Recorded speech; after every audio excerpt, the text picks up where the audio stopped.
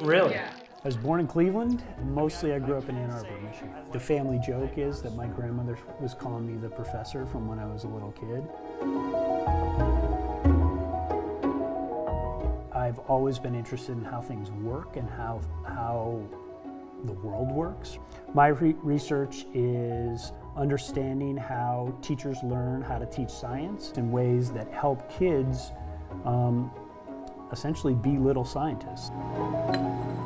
How do I, as a science teacher educator, create a learning environment for science teachers to learn how to teach kids in ways where they can be investigating things? But I'm also interested, obviously, in how kids learn science. Specifically, some of the areas are like geoscience, like geology. How do mountains form? How do we get volcanoes? So we use big data sets and data visualizations as well as computer simulations to help kids learn these ideas. When you're a science teacher and a kid has an idea in your classroom, your job is to be curious about that idea, not to decide that that idea is right or wrong, or bad or good, or a misconception or a good idea. Be curious, not judgmental.